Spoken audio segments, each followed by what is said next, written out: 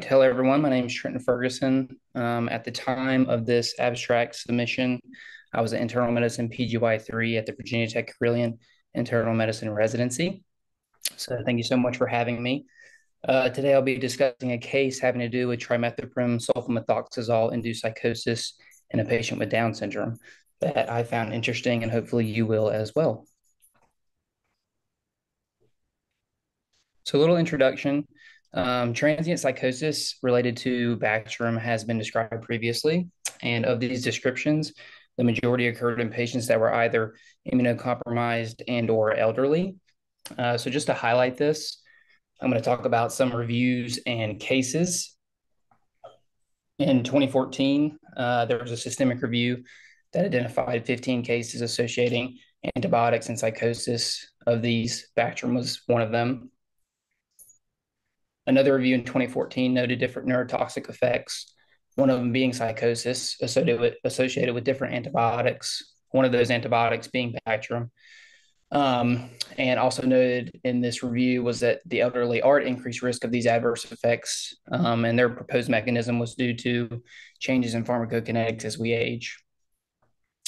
Another article in 2012 discussed a case of acute psychosis related Bactrim and the treatment relating Bactrim and the treatment of pneumocystis in an HIV-infected patient.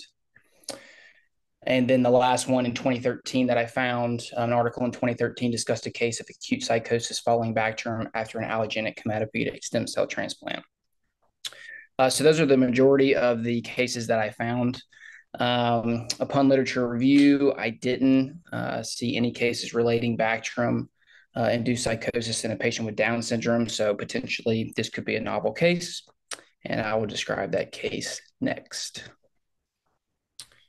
So a 46-year-old female came to the emergency department after experiencing distressing visual hallucinations for 2 days. These hallucinations included things like spiders, scorpions. At one point, she was describing it looked like people had hands coming out of their abdomens. So, as you can imagine, very distressing for the patient. Past medical history was significant for Down syndrome. No other past medical history that the patient or the patient's mother who was with the patient at presentation knew of. No history of hallucinations, no history of psychosis prior to this. Of note, the patient was started on Bactrim 2 days ago for treatment of a skin ulcer involving her left buttock, but no other recent medication changes.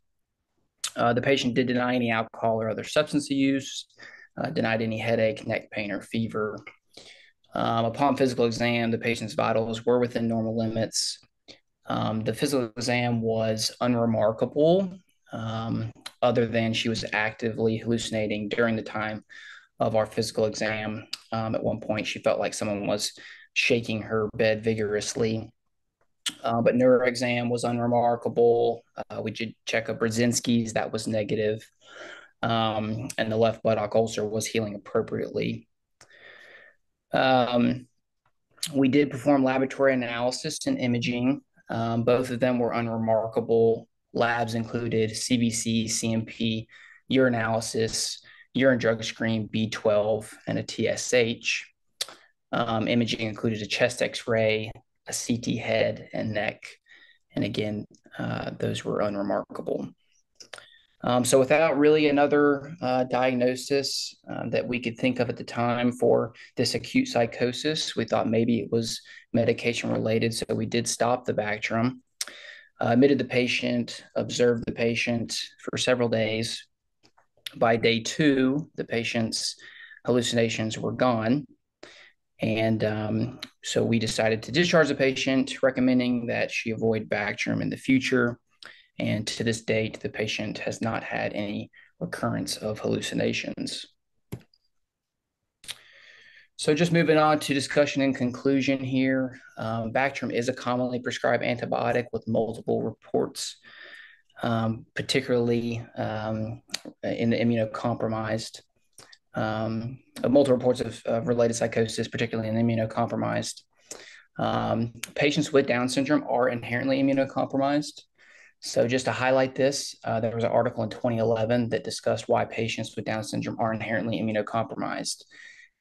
And the mechanism proposed in that article included defects in neutrophil chemotaxis and reduced specific antibody responses to antigen, as seen an example for following immunization.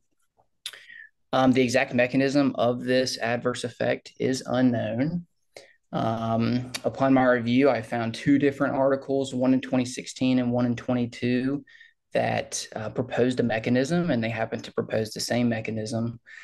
They proposed that Bactrim does inhibit dihydrofolate reductase, which reduces the production of the active form of folic acid, which is tetrahydrofolate, and folate deficiency is associated with neuropsychiatric sequela. I think this would be unlikely in our patient. Our patient did not present with a macrocytic anemia, but we did not check a folate, so I don't know for sure if there was any underlying folate deficiency. And then I put here that patients with Down syndrome may be subject to bias. The bias I'm talking about here would be an anchoring bias, and that would be because we know that patients with Down syndrome are at increased risk for psychosis compared to the population without Down syndrome. This was highlighted in an article in 2015 that discussed that patients with Down syndrome had significantly higher rates of psychosis in comparison to individuals with other intellectual disabilities. So kind of in conclusion here, a relatively small patient population does make it difficult to determine just how common this complication is. If similar cases are described in the future, this may indicate a need to consider other antimicrobials in this potentially vulnerable patient population. Patients with Down syndrome are inherently immunocompromised, and it does appear that this medication adverse effect may be more common in patients that are immunocompromised, and that these patients may be subject to anchoring bias, where we as providers feel like the adverse effect is due to a more organic etiology rather than a iatrogenic one. And these are all my references for those articles. So thank you so much, and any questions? Thanks so much, Trenton. Do you know if this patient had any kind of early onset dementia that we see in some of the aging Down syndrome patients that might have predisposed them to psychosis? That's a great question. I do not know for sure. That was not asked on the initial history, but that's certainly a good point.